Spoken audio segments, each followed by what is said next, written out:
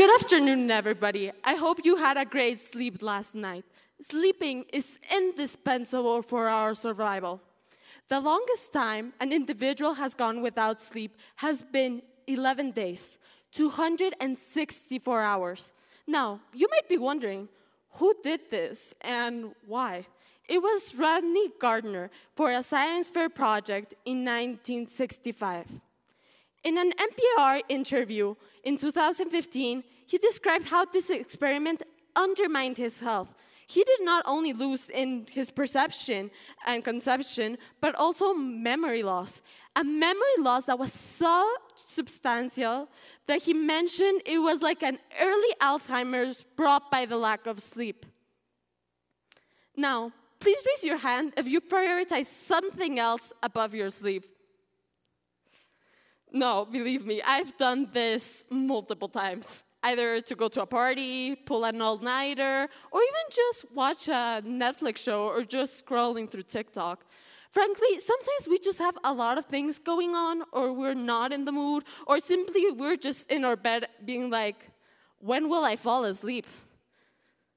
Being honest, I didn't think much of the process of sleeping. I mean, we go to sleep every night, we might remember our dream, wake up, and go through this cycle over and over again.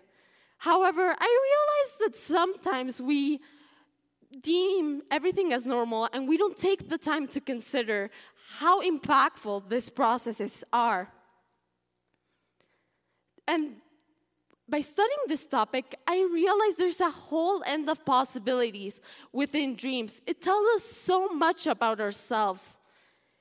And now, I'll be teaching you how to rethink in this topic and hopefully make you question things that you seem as ordinary. It was in 1953, 67 years ago, that we were finally able to make the correlation between physical actions and dream recall. 67 years ago. We had no idea why we dreamt. Why do I remember my dreams sometimes and sometimes we don't? The people who found this out were Eugene Herisinski and Nathan Kleitman. And in their discovery that found that when we go through rapid eye movement, also known as REM, we tend to remember our dreams. In their study, they highlighted how 74.1% of participants remembered their dreams when they went through REM sleep, in contrast with 17.4% when they didn't undertake this process. Now, how does this process work exactly? So when we go through REM, we go through 5 stages. In the first stage, we're only asleep for 5 to 10 minutes, and we don't really feel like we're sleeping at all. On the second stage, we're asleep for 10 to 15 minutes, and during this stage, our wavelengths start to slow down, and we have occasional sleeping spindles. And what basically happens during this time is that there are neurons who send to our nervous systems to relax and basically block all levels of stress. Now, in the third stage, nothing much else happens. However, during this stage and the fourth stage, it is believed that repair hormones are released. During the fourth stage, our breathing continues to slow down, and everything happens within our medial cortex to the hippocampus. And lastly, the fifth stage, our blood pressure rises. Part of our body becomes paralyzed, such as our arms, our legs, and we begin rapid eye movement. This stage tends to last about 90 minutes overall, and this repeats constantly throughout the night. And well, when we don't go through REM sleep, we go through non-REM sleep. And basically, we just go over the first 3 stages throughout the night. Now, what are some of the consequences of sleep deprivation? To begin with, it can lead to heart failure and stroke, anxiety, depression, immune system deficiency, and it's extremely important. But what I found most interesting is that if our sleep tends to be more constant, our body temperature is more constant as well. And well, as I mentioned before, 67 years. So what did previous civilizations think about it? Personally, this is the part I find most interesting, as we get to see the interconnectedness of society and how we have a human creative thinking way. So, in ancient Egypt, this was this legend of Thutmose the Fourth, and he was a ruler. But the reason he became a ruler, according to him, was that when he was dreaming, he saw that if he took sand of a mink, he would become a ruler. And at the time, they believed that dreams had the answers to the future or the blessings of the gods. And they basically agreed as a collective that they needed to have consultants of these dreams. And for example, a bad dream for them was to see themselves in the mirror as they thought, oh damn, I gotta go find a new spouse. Or in the contrary, a blessing if they saw a full moon. Moreover, with the Aboriginals, we kind of see a different reflection on dreaming. They thought it was a continuous reality that let them talk with the ancestors of the land. It was until 1966 that The Meaning of Dreams, wrote by Calvin Hall Spring Jr., brought in a new proposal. He said that the images of dreams are the concrete embodiments of dreamer thoughts. These images give visual expression to that which is invisible, namely conceptions. And along with Robert Van de Castle, in 1966, they came with something called the content system. And within this system, they used empirical and theoretical analysis to come to a conclusion. Besides the trial and error, they focused in identity for the theoretical aspect. And this connects to two important theories, Freud and Jung. Sigmund Freud talks about psychic causality, which basically means every thought, every dream, every single thing we feel does not happen at random. Meanwhile, Jung's archetype theory established that there's three components in every individual.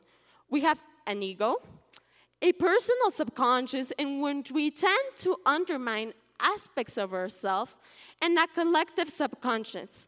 Moreover, he believed there were four archetypes that persevered in society. The first, the persona. In persona, he believed that depending on the context you were with and who you were with, your personality tends to change. Moreover, the shadow, which kind of builds into the idea of all those ideas and thoughts we tend to repress about ourselves. The third one was anima, or animus, which basically established how exterior factors affect us, and this includes the status quo. And lastly, the self, which is basically our individuality. And now, you might be wondering, why do we care about this in the 21st century? And why do we still have to believe that dreams are a reflection of ourselves? First of all, Carey Morwich and Michael Norton, who has a PhD at Harvard University, made an experiment where they realized that 65% of individuals believe dreams have hidden messages. And what happens with this? Despite there being the possibility that this is a subconscious process, we tend to give it our own interpretation. We, through our dreams, show our personal biases and experiences. Moreover, there seems to be a correlation with personality. McNamara, in 1973, decided to explore on Freud's theory and discovered that there seems to be a correlation of higher dream recall when a person has attachment issues. Moreover, here is an image of the most common dreams in every country. And one of the dreams that appears everywhere, literally in every continent, are snakes. While snakes tend to have different interpretations, they tend to be associated with fear. And this shows anima or animus and how we as a society share common ideas. Moreover, in the Plains Vision Quest, written by a religious professor, Lee Irwin, he quoted, "All dreams are part of an encounter of drama or cultural enactments by which culture is further transformed."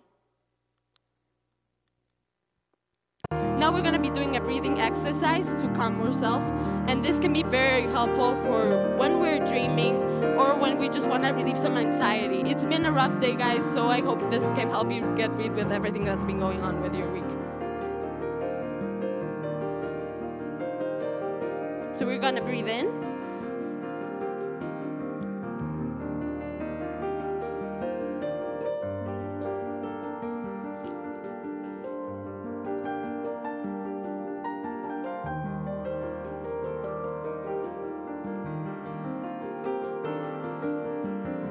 And breathe out. Yeah, that was a very long one, guys.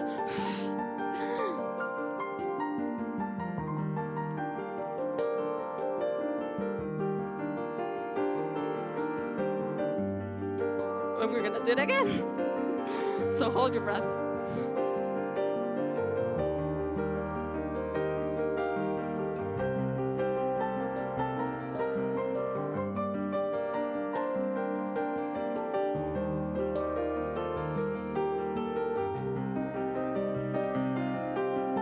And we're gonna breathe out. Finally, right?